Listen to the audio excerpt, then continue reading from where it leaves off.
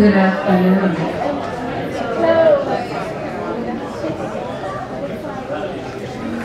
Good afternoon. My name is Quita Sullivan. I'm the program manager for the National Theater Project at the Mellon Foundation for the Arts, and I'd like to thank you all very much for joining us today.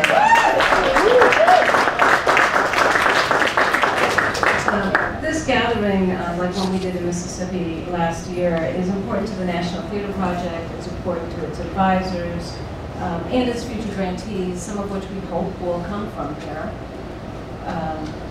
And I really appreciate all the effort you're making to come out on a Sunday afternoon in this gorgeous, gorgeous weather. I guarantee you it's nothing like what you're having back in Boston. And so I really want to say thank you. But before I say anything more, however, I'd like to acknowledge that we are gathering on the lands of the indigenous people that were here. The Owadam, the Apache, the Yaqui, and the Apata, and I want to thank them, the ancestors past, present, and future for being with us today and sharing with us. I'd also like to thank the Mellon Foundation, without whom this would not be possible. Here, here. Our partners, the Tucson Pima Arts Council, DNAWORKS, and the Performing Arts Department at the Institute of American Indian Arts for their guidance. Their input, which was invaluable for us in putting this together. It's one of those things when you're in Boston and you want to do something somewhere else, you have to have people on the ground who really know what's going on, who know the people, and who have the connections, because obviously we don't. And I really want to say thank you to our partners. I'd also especially like to thank Roberto Bedoya, Marcelino Quinones. Thank you so much. Daniel Reyes, and Nina Malik. Nina Malik is the NTP program coordinator. I often refer to her as my other brain. And she is probably one of the most important people running the National Theater. So thank you. I'd also like to recognize Kathy Edwards, who is NEFA's executive director, back there in the back. And Jane Preston, who is the deputy director of NEFA. The New England Foundation for the Arts National Theater Project is a 6-year-old project that supports creation and touring of devised and ensemble theater. And like any 6-year-old, we're in that phase of asking questions and wanting things to be fair. It's a stage I hope that we actually never grow out of. So what does that mean for a national project? Well, first it means we have to take a look at who's applying and who's receiving grants.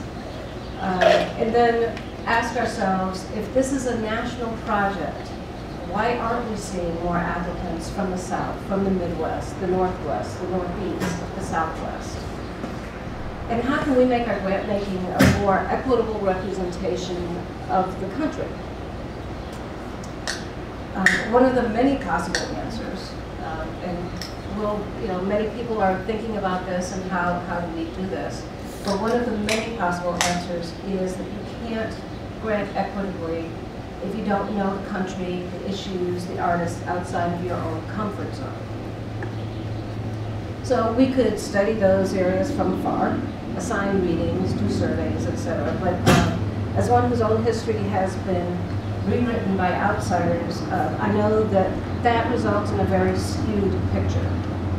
It takes going to a place, listening, learning from, asking questions, and eating with the people who know best what's going on, who know best where the issues are. And this day is not nearly long enough for that, to do all of that, but it is a start. We believe that a convening like this, where we have artists and presenters and service organizations and funders sitting down, eating and learning and discussing, is an opportunity to take another step towards that more equitable grant and towards a more equitable national theater project. I know from last year's gathering that it isn't often that artists in the area get the opportunity to participate in this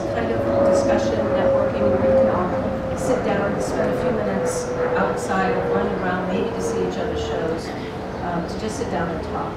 And so it's very important that not only that we learn, but that we also allow space for that connection to happen.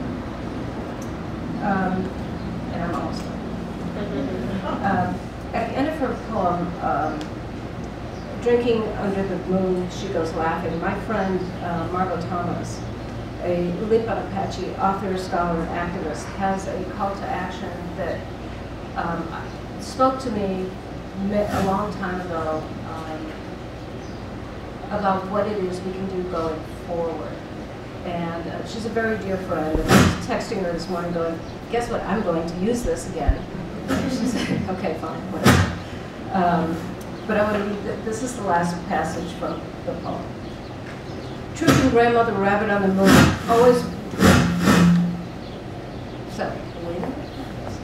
always with a sorrowful look on her face, make the medicine, be artistic, do what is necessary. If you want to know more about Margot, I can give you all kinds of information on that. But that's from her book, Raven Eye. So I said, Kutapadmush. Thank you for being here. I'm going to turn it over actually to Carlton Turner, Turner World Around Productions, Executive Director of Alternate Roots, and NTP Advisor, to talk about last year's gathering in Mississippi. And then Christina will orient you more about where we are and what this place is and the work that's done.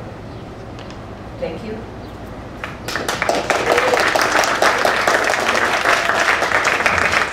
Good afternoon. How's everybody doing? Great. Thank you all for those of you that live here for welcoming us into this beautiful space, into this beautiful part of the country. My name is Carlton Turner. I'm the Executive Director of Alternate Roots and an NTP Advisor. And I'm really excited to be here to be a part of this conversation in this community. Last year in Mississippi, we hosted the first of these gatherings as a prelude to the NTP cohort meeting. The cohort meeting is a meeting that happens with those at NEFA that run the NTP program, the advisors on the program, and the grant recipients for that particular year to talk about their projects, to learn more about the opportunities, to help think through ideas and issues and challenges with their work. And so as we're in the process of making decisions about where these grants will go, going through the panel process, NTP has offered a really valuable space to have conversations about what does it mean to live out values of equity, diversity, inclusion, what does it mean to challenge the status quo, and rub up against the real infrastructural challenges that we have within our sector that mirror the challenges that we face within our society. And so this has been a place that has been really welcoming of those conversations. As part of my work on the panel, I suggested that we do a one-day gathering, and I first offered to host it in Mississippi, which was a challenge in and of itself, but that on the terms that we spend a day having a conversation about the southern region and how these conversations that we have in the panel are reflected in the way that we have these conversations in our community.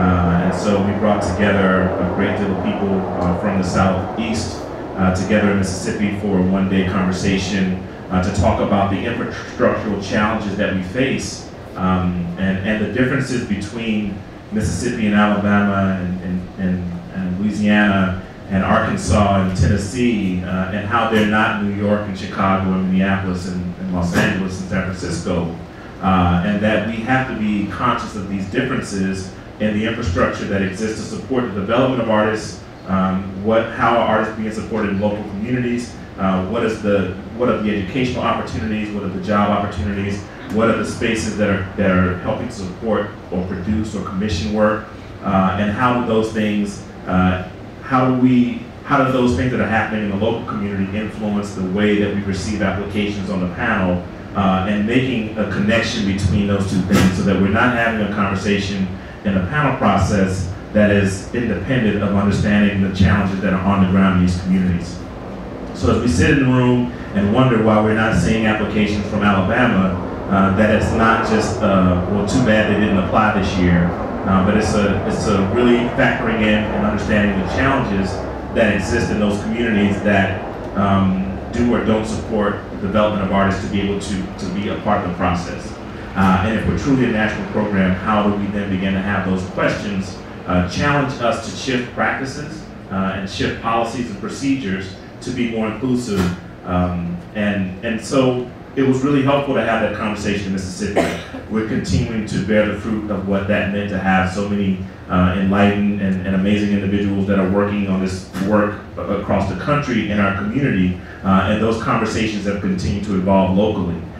So I'm really excited to be here and to have this opportunity to share in yet another year of these conversations, and hopefully they will continue to advance the way that we think about our work as we go from here. And many of my friends, the advisors, will be meeting to start the panel process in a few short weeks. And so thank you for that opportunity to do it in Jackson, and I'm really excited to be here.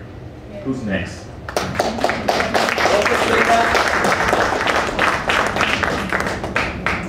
Hi, I'm Christina Navziger. I'm the program coordinator here at Xico. And Xico is a nonprofit arts organization. This is actually our 40th year in existence. And we were started by just a local group of Chicano artists. And we do a wide variety of programming. We promote indigenous arts and culture through different arts-based programming. We do youth art workshops in the community. We do Dia de los Muertos festivals. We do printmaking workshops. This is actually where you're in now is our gallery space and also our working studio space. So artists come in from the community and create one-of-a-kind prints, which are on the walls right now. And we also do artists in residence. We host 2 local artists, and we give them free space for the year. That's right over here in, on our office space. And I would just like to welcome you all to Xico, and those of you who aren't from here, welcome to Phoenix, and thank you for being here.